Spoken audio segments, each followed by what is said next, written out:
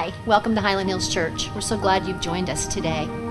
Pastor John Mark will be speaking to us today about how God might be using this pandemic for His will in your life. It is our desire that you will hear from Him today. If we can help you in any way with your walk with the Lord, please don't hesitate to let us know. Now let's join our praise team in worshiping the Lord. Welcome to Highland Hills Online. It's good to be here in order to just worship the Lord through music and song. Just right now, just empty your minds out of anything that's related to this pandemic, and just let it be just you and Him in worship.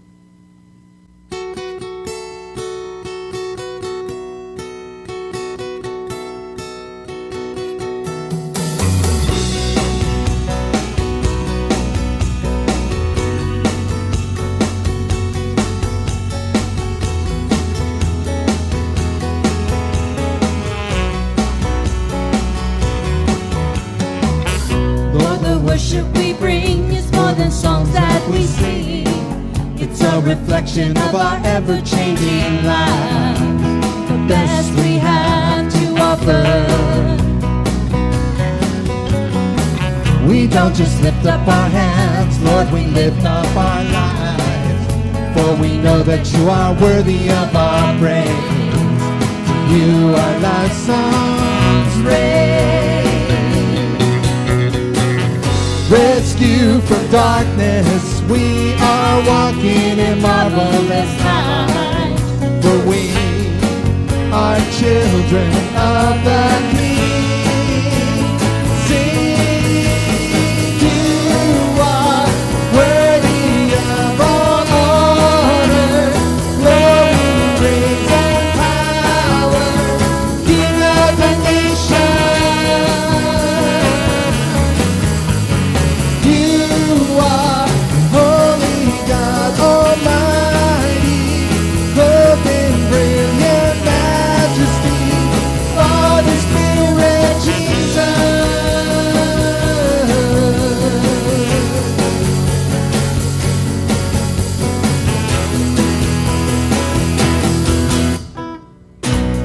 Worship we bring is more than songs that we sing.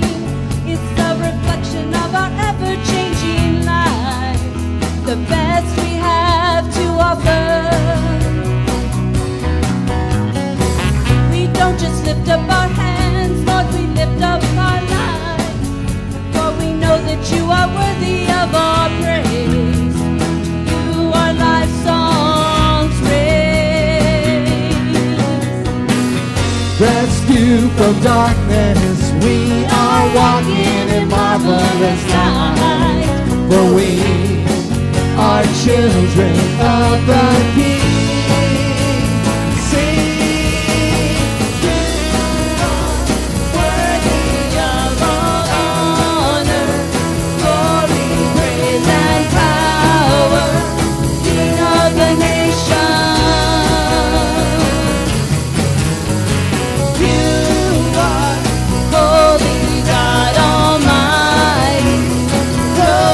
Brilliant majesty, Father, Spirit, Jesus. Rescue from darkness, we are walking in marvelous light, for we are children of the King. Sing, sing, you are worthy of all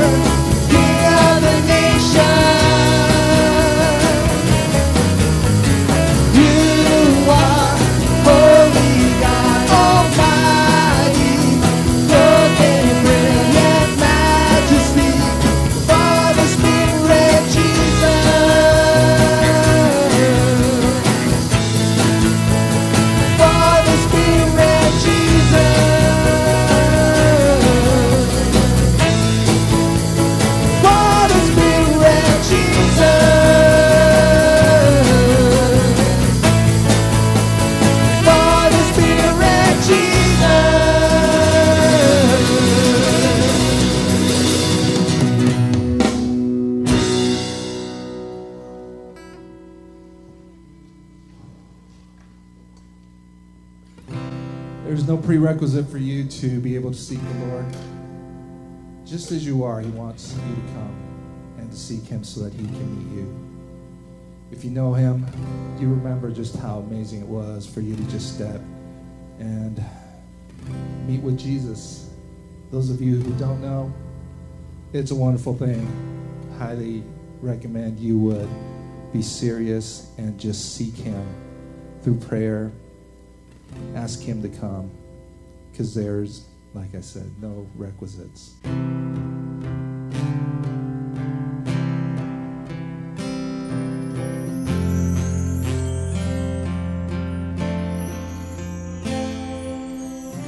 out of sadness from wherever you've been. Come broken hearted, let rescue begin.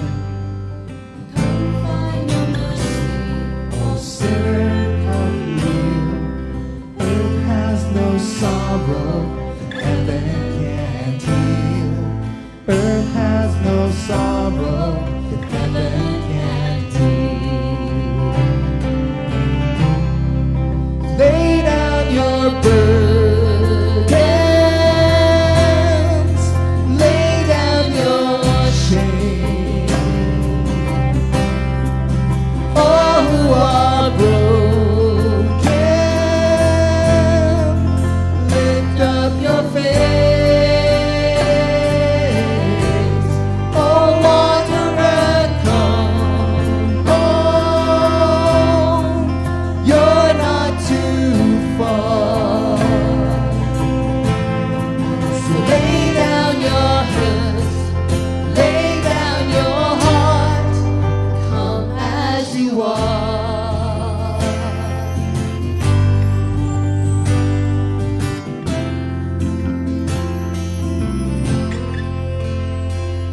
There's hope for the hopeless and all those who stray. Come sit at the table, come taste your grace. There's for the weary, rest that endures. Earth has no sorrow that heaven can't cure. So lay down your burdens, lay down your shame. All who are broken, lift up your face. Oh, wanderer, come home. You're not too far. So lay down your hurt, lay down your heart, and come as you are. Come as you are. Fall in his arms. Come as you are.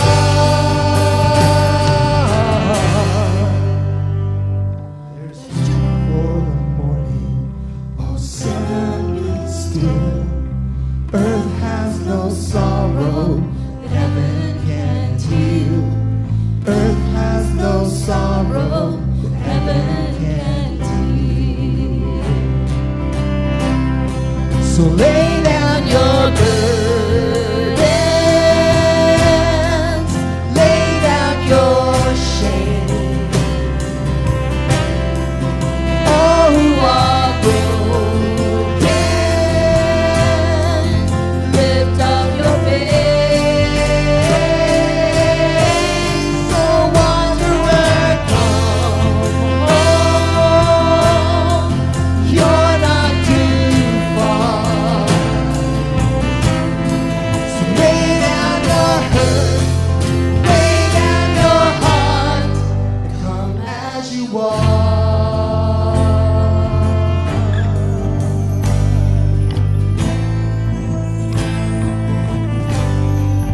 Come as you are. Come as you are. Come as you are. souls, Lord, to you, into your hands we commit, because we can't do it on our own. God, we just, in uncertain times, we go wandering off and doing our own things, God, because we're scared. But, Lord, your perfect love casts out all of that, all of the fear. And so we come to you. We will put our hope and trust in you so that we can be with you, Lord, now and forevermore. In Jesus' name we pray. Amen.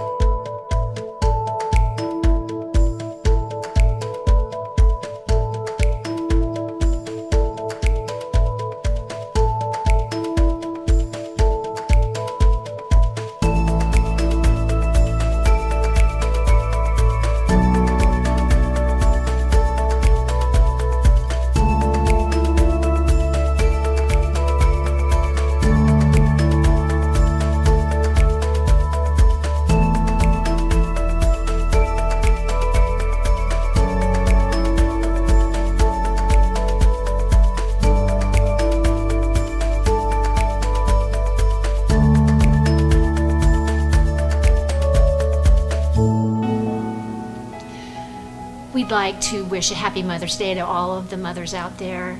Truly being a mom is such an important job. And we'd like to take this opportunity to pray for all of you. Please join us as we pray. Precious Heavenly Father, we bring our moms to your feet. Father, we thank you for their sacrifice. We thank you for their selflessness. We thank you for their time, their effort. Thank you for all that our mothers do. We lift them up to you, especially during these times, Father, and ask for an extra special blessing for our moms. In Jesus' name, amen. Well, amen. We love you, moms. Let me just add, happy Mother's Day. Well, this is the 7th week that we've been meeting this way, or church online. People are asking the question, when are we going to meet again? Well, I can tell you this, we're going to be able to meet together before Christmas. But seriously, we are evaluating the information coming from Carson City, the phases that the governor's outlining, and we are putting plans and procedures in place. You should know that as a church staff and a few leaders, we've already been starting the process of talking about what that's going to look like. We want to be sure that when we do come back together, that we're safe, that we have the right sanitation procedures in effect, social distancing, both to keep you safe and also our community. We hope to come up with a plan and to communicate that as soon as we have some hard dates and be able to get that to you. So make sure that you are on our email list, and also you can check our website for the most up-to-date information. Now, in a couple of weeks, or I should say next Sunday, we're kicking off a new sermon series called Persevering in Hope. It's a study of the New Testament book, 1 Peter. Now, 1 Peter was written to believers that were under persecution and facing very difficult and challenging times. And while those circumstances may be different, the truth of God's Word and the principles of God's Word are still the same. And I believe that it will be a great help for us as we study the book of 1 Peter.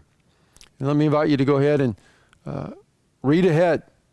It doesn't take very long to read the entire book. We're going to be going through it, maybe not quite verse by verse, but at least section by section, gleaning from it what God would show us, help us, guide us during our times of challenges.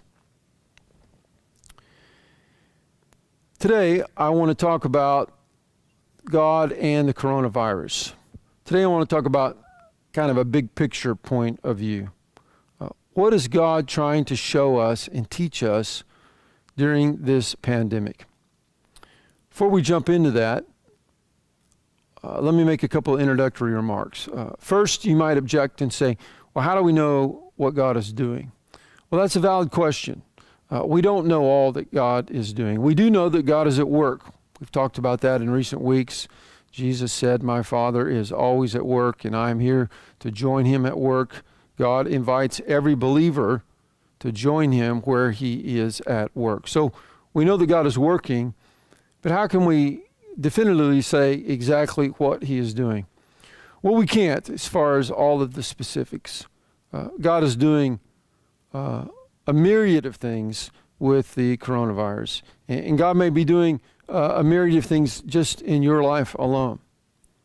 But what we can say is that there are some general principles and patterns of God's work that we can discern. In the New Testament, the authors give us some handles and some encouragement to seek the Lord and allow him to reveal his will to us. So we may not know all that God is doing, but we can know some of the things that God is doing.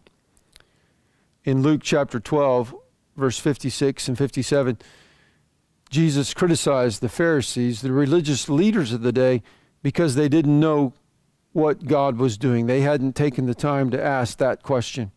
This is what he said, "You hypocrites, you know how to interpret the appearance of the earth and sky, but why do you not know how to interpret the present times?"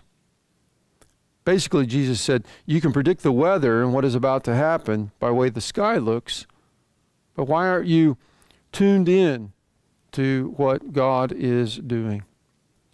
And so that's what I want us to do, is to be tuned in with some of the big picture things that God is doing through the coronavirus.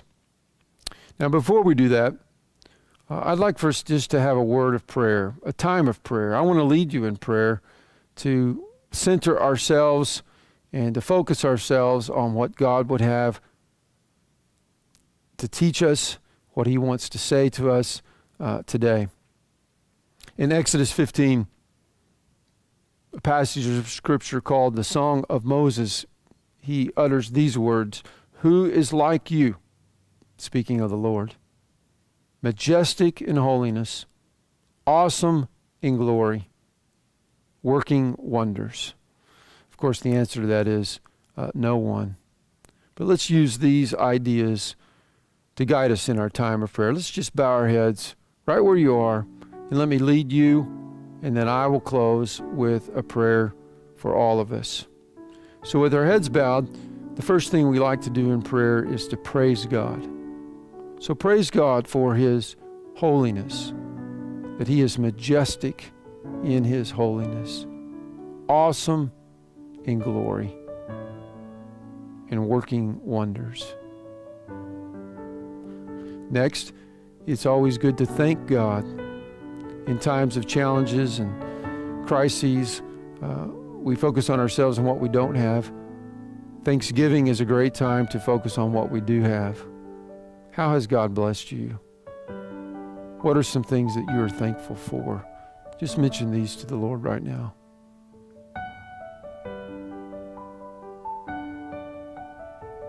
When we pray, we always want to confess and repent and ask God to search our hearts and to reveal to us our selfishness, our pride, our rebellion, our going our own way. Take a few moments and do that. Confess the sin to the Lord. Ask him to forgive you of your sin.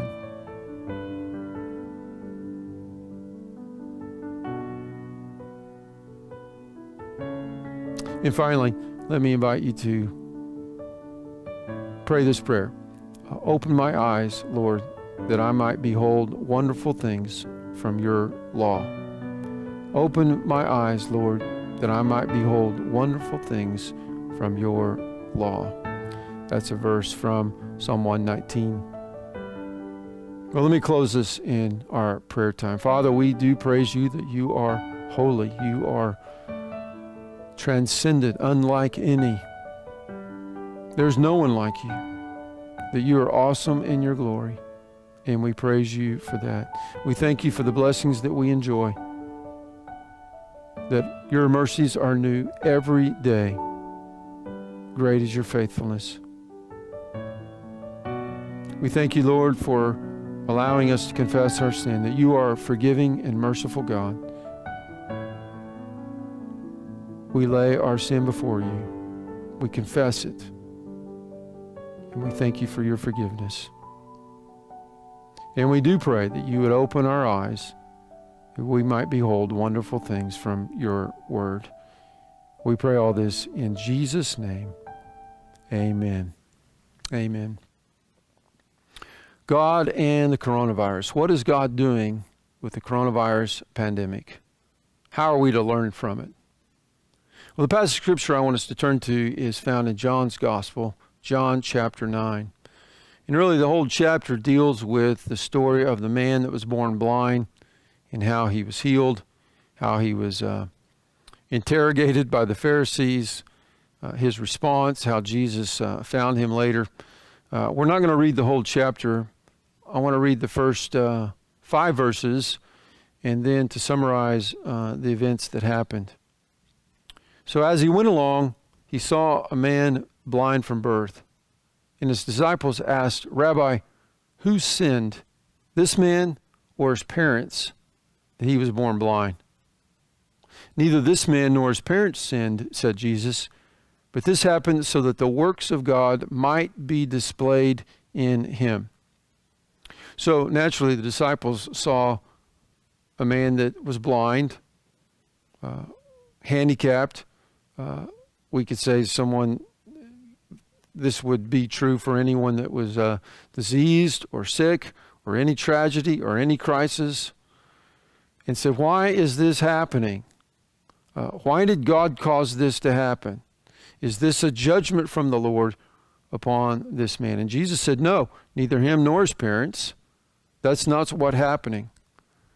But this is so that God may be glorified. And then he continued, he said, as long as it is day, we must do the works of him who sent me. Night is coming when no one can work.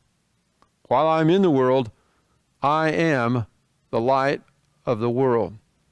Now don't miss the connection between Jesus saying that he is the light of the world and then for him bringing light to the man that's in spiritual, or I should say physical, darkness.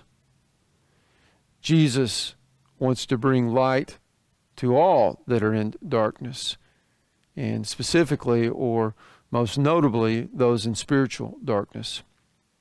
Well, after saying this, he made some mud. He put it on the man's eyes. He told him to go wash in the pool of Siloam. And he did, and the man was healed. His friends and neighbors said, how were you healed? He said, the man made some mud, he put it on my eyes, he told me to wash, and I was healed. The Pharisees heard of this healing, and they brought the man who had been born blind to the Pharisees, and they said, how were you healed? He said, a man made mud, he put it on my eyes, I washed, and I was healed.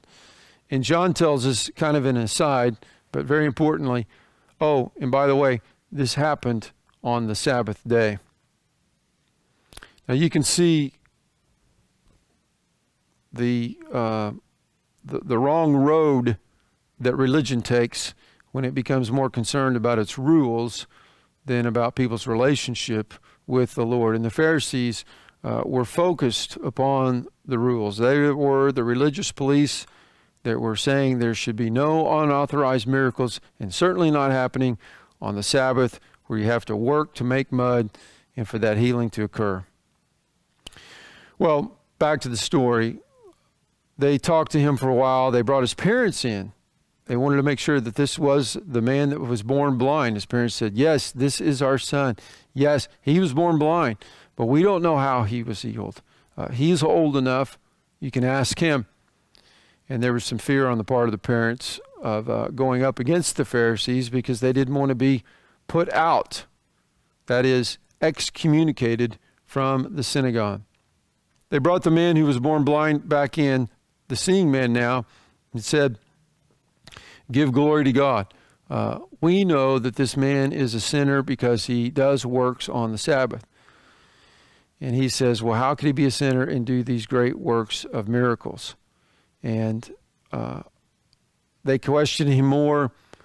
He asked them, why do you want to know all of this? I've told you everything that I know. Are you wanting to become his disciples?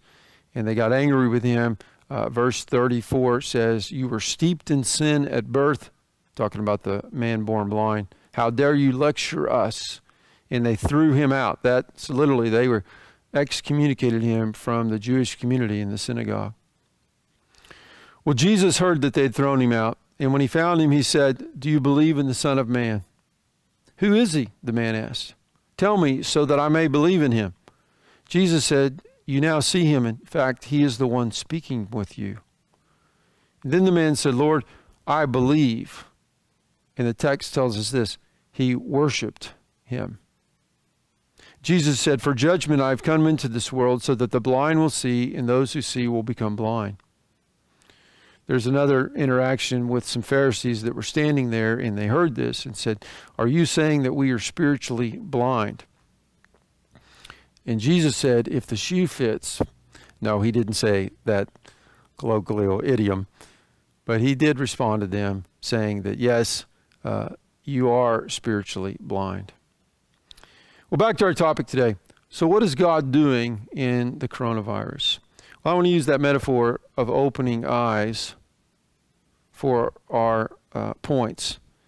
And so point number one is this: in the coronavirus, God wants to open eyes to the horror of sin. God wants to open eyes to the horror of sin. He wants to open our eyes. He wants to open the eyes of the world to the horror of sin. Now we know, and we talked about this last week in Romans chapter 8, verses 20 and 21, that because of sin, Genesis chapter 3, Adam and Eve disobeying God, that the curse that came with the consequences of sin was not just spiritual, but also physical. Romans 8 talks about how creation was subjugated to God's curse, but with eager hope, the creation looks forward to the day it will join God's children in glorious freedom from death and decay. So these words, curse, death, decay, other translations, futility, they speak of the physical reality of sin. And that's the way that God created the earth. And that is the consequences of sin. Physical pain and suffering is a picture, is a loud symbol that gets our attention that something is not right with this world, that all is not wonderful and rainbows and sunshine. Sin and physical aspect of that opens our eyes to the fact that there is sin and that the world is, in a word, broken.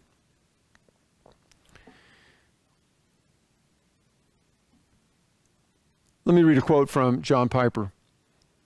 He said, "God put the physical world under a curse so that the physical horrors we see around us and what God is doing through the coronavirus, diseases and calamities, would become a vivid picture of how horrible sin is. In other words, physical evil is a parable, a drama, a signpost pointing to the moral outrage of rebellion against God." He goes on to talk about how we really don't think of our sins as belittling God, but we do that every time we sin. The coronavirus and disease and physical suffering is a way for us to see that things aren't right, and it's an outrage against a holy God. The world that's cursed, as well as humanity that continues to live on their own. Our sin against God is deadly serious, and physical suffering shows us that things are not right. Let me read another quote. This is from C.S. Lewis. Perhaps you've heard it. "Pain insists upon being attended to. God whispers to us in our pleasures. He speaks in our conscience, but he shouts in our pain. It is his megaphone to rouse a deaf world. Or it's his way of bringing light to a blind world that's blind to sin and blind to rebellion against God.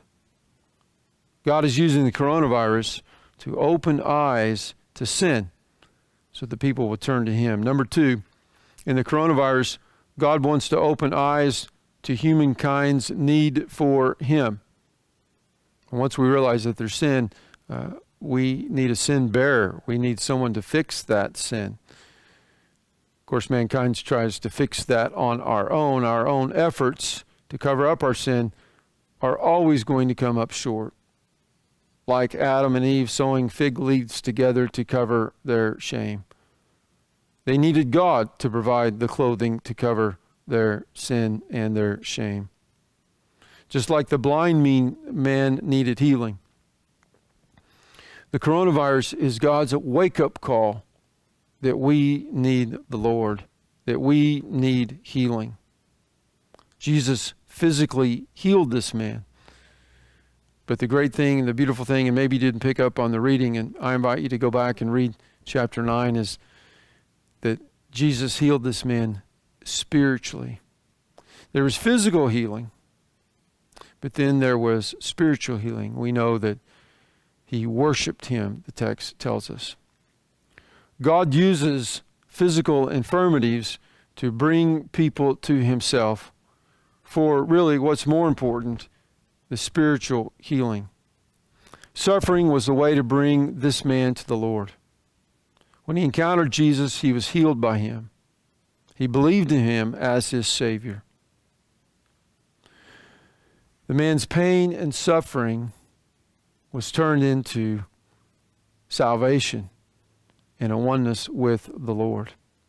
And God wants to use the coronavirus for that as well. In our pleasure, let me read this from a blogger. This person saying, pain gets our attention, prompting us to ask where it came from and what we can do to protect those that we love. Priorities come into sharp focus and scream to be reevaluated when the things we value most are threatened. Pandemic even terrifies many into considering what awaits when we leave this earth. Well, that's a valid question to ask. With the death toll rising every day in our state, in our country, around the world with the coronavirus, do we know where we will be after death? And that's really not a plural question. Do you know where you will be? Each of us needs to ask that question. Do I know that Jesus is my Savior, that he's paid the penalty for my sin? I've asked him to be my atonement for my sin, and I have the promise and the hope of heaven. You know, the Bible talks about the book of life in several places, in the book of Revelation and also in the New Testament. Jesus talks about names being written in the Lamb's book of life. Let me ask you that question. Is your name written in the Lamb's book of life? I believe God is using the coronavirus to have people ask that question, maybe not in a specific way. For them to ask, do I know where I will spend eternity? God is using the coronavirus to open our eyes to our need for him. Number three, in the coronavirus, God wants to open eyes for believers to live for him. That is, for believers, for us to realign our lives, for us to ask, are my priorities in order? For us to consider what's most important. Now, point number two, the coronavirus God is using, I believe, to cause lost people without Christ, to come to him. And we want to pray for that. We want to pray that God brings good from this. Satan means it for evil, but God can bring good. Now, point number three, this one that we're under right now, this is for the believer, not for the lost to come to Christ, but for the believer to evaluate how they are living. In Luke chapter 13, Jesus is confronted and asked about Pilate killing Galileans, or excuse me, Pilate killing those that were in the temple, mixing their blood in the temple. And then he talks about a tower in Galilee that fell upon 18 people. And the question is, why did that happen? Was that God's judgment? Was he wanting to kill those people and he finally got them all together in one place and the tower fell on them? Or was something else at work? The people wanted to know, was this a specific judgment? Was God angry at them? But this is Jesus' response. It's different. It's jolting. He says this, "No, I tell you, but unless you repent, you likewise will perish." No, they weren't killed because of judgment. But let's not talk about them. Let's talk about you and your repentance. Now, I could tell this story for point number 2, for the lost. But I believe it also applies for believers, what we're talking about here. That we need to repent. That we need to be concerned that we are living rightly for the Lord. In Luke chapter 9, the chapter begins where Peter confesses that Jesus is the Christ. You know the story. They're in Caesarea Philippi. Jesus says, "Who do the people say that I am?" The disciples answer, "Some say you're a great prophet. You're John the Baptist in spirit, that you're like Elijah." Jesus said, "Well, who do you say that I am?" And I always like to point out, it doesn't matter what other people say. There are always other people saying other things about Jesus. What matters is, who do you say that Jesus is? And Peter, answering for the group, said, "Thou art the Christ, the Son of the living God. You are the Messiah, God's Son." And so that's a high watermark for the disciples. Immediately after that, Jesus predicts his death. He says, "I must go to Jerusalem. I'll be handed over to the scribes and the Pharisees, and I'll be put to death." And then he gives these verses. You may not want to write them down. Luke 9:23 and following. He said to them all, "Whoever wants to be my disciple must deny themselves, take up their cross daily, and follow me. Whoever wants to save their life will lose it, but whoever loses their life for me will save it. What good is it for someone to gain the whole world, yet lose or forfeit their very self? Whoever is ashamed of me and my words, the Son of Man will be ashamed of them when they come into the glory and in the glory of the Father and his holy angels." God is using the coronavirus for us, church, for believers, to be asking the question, am I denying myself? Am I taking up my cross daily? Am I following Jesus? Am I living for him? Or am I trying to save my own life? What good is it to profit the whole world, yet lose your very self? Where is your heart? Is God using these circumstances to invite you to repent, to realign yourself with him? I like that phrase. Our cars, sometimes we, by virtue of just driving them for a while, or maybe we'll hit a curb, we'll go out of alignment, and we have to have them realigned. God is using the coronavirus for us, church, to be realigned with him, for us to be living the transformed life, the life that he has given us through new birth in Christ. God wants us to be exhibiting the fruit of the Spirit. And this is our opportunity to return, to reconfess or recommit to following the Lord. Number 4, lastly, God wants to use the coronavirus to open eyes of the world to his church and his people. Let me explain that. God wants to use the coronavirus to open the eyes of the world to the salt and light and the love of the Christian community. Now, we've not always done a good job of this, but when we have excelled in our unique version of generosity and self-giving, the Lord has used it in great effect. Let me refer to our text, verse 4 and 5 that I read earlier. Jesus said, "As long as it is day, we must do the works of him who sent me." Night is coming when no one can work. While I'm in the world, I am the light of the world. Point number 4 is this: are you allowing your light to shine? Are you hiding it under a bushel? God wants us to allow our light to shine. And he uses that in times of crisis for a world to see that there is a community, a people, God's people, that are different. In Matthew 5, the Sermon on the Mount, Jesus said, "Blessed are you when others revile you, persecute you, utter all kinds of evil against you falsely on my account. Rejoice and be glad, for your reward is great in heaven." And then he says immediately, "You are the salt of the earth. You are the light of the world." You see, generosity and giving during times of distress and even persecution speak very loud with a megaphone.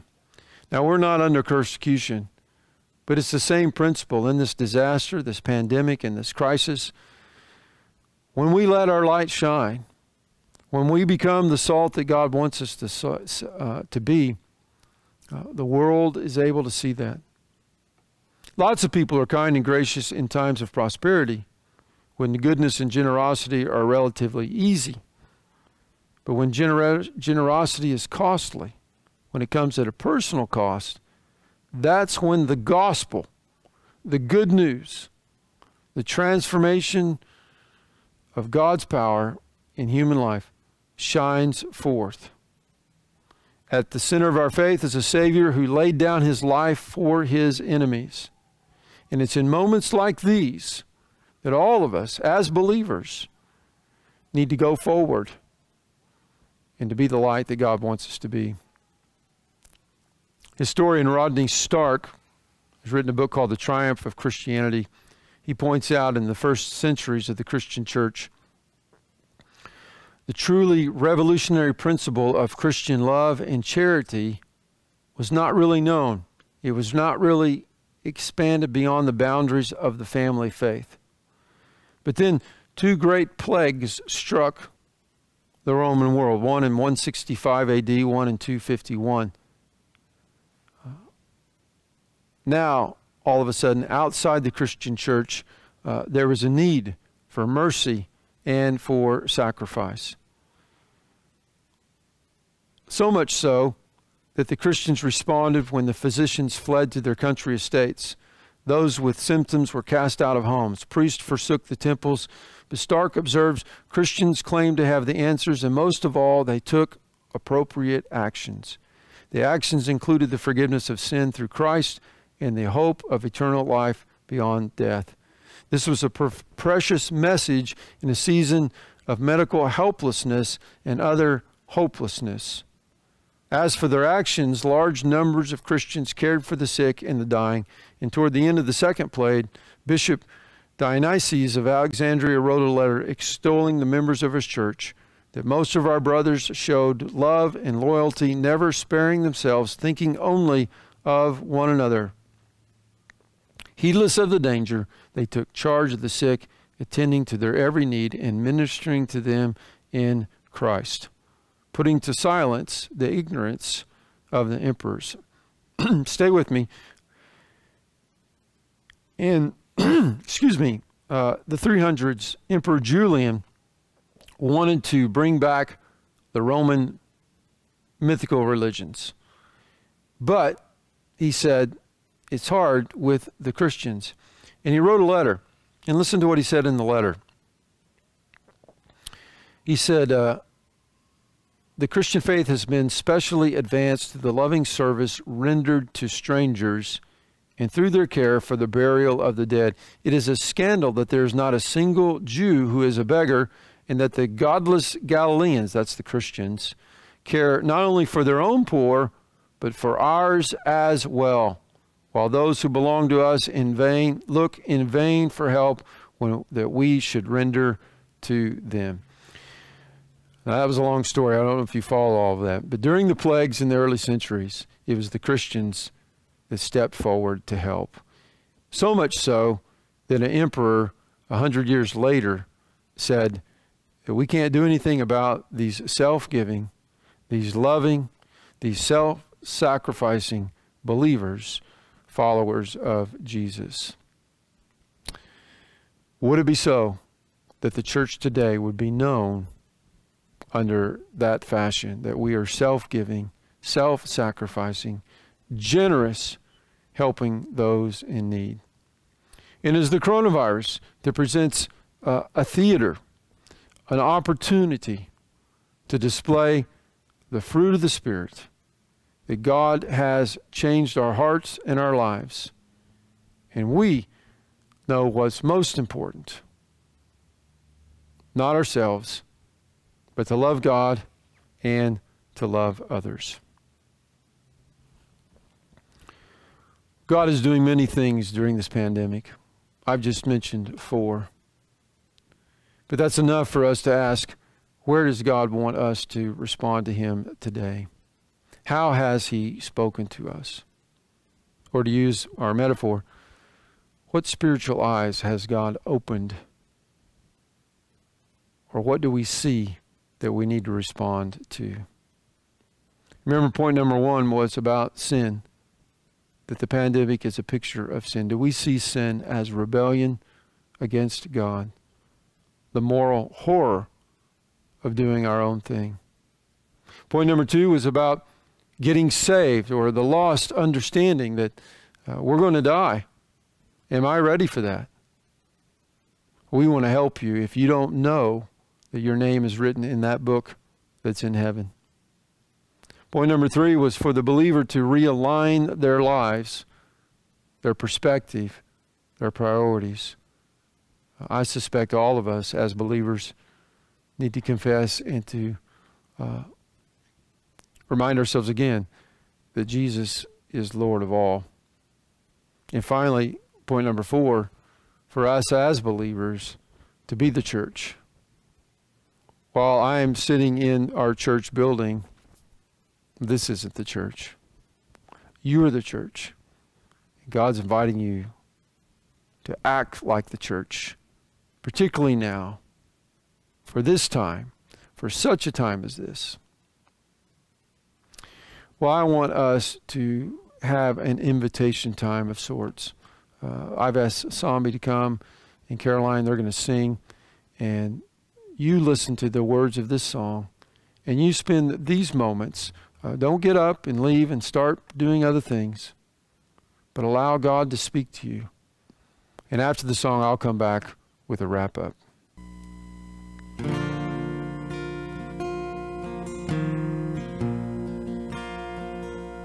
Lord, I come, I confess, bowing here, I find my rest. And without you, I fall apart, 'cause you're the one that guides my heart.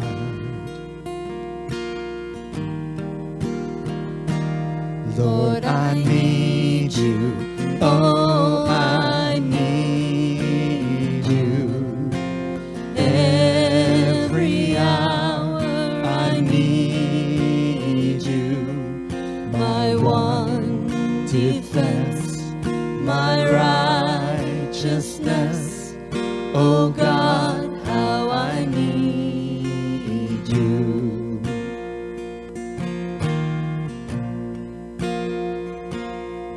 Runs deep, your grace is more. Where grace is found is where you are, And where you are, Lord, I am free. Holiness is Christ in me. Lord, I need you. Oh, I need you. Every hour I need you. My one defense, my righteousness. Oh God, how I need you. So teach my song to rise to you. When temptation comes my way, And when I cannot stand, I'll fall on you. Jesus, you're my hope and stay. Lord, I need you. Oh, I need you. Every hour I need you. My one Defense, my righteousness. Oh God, how I need you. my one defense, My righteousness. Oh God, how I need you. What a great message that we need the Lord. If God was speaking to you today, we want to help you in your faith journey. Contact us through email, call the church. You can text me. I'd be happy to talk with you, pray with you about your next step in following Him. Well, in our regular worship services, this is when we would have our offering time. I want to thank you for being faithful in giving. Our church has held steady through both March and April, and it's because of you and your generosity that that's happened. We thank you for keeping the ministries and missions that we support going. Finally, let me just say that I hope you'll join us next week. Begin reading 1 Peter as we look to see what God wants to say to us about persevering in hope in Christ. God bless you. Have a great week.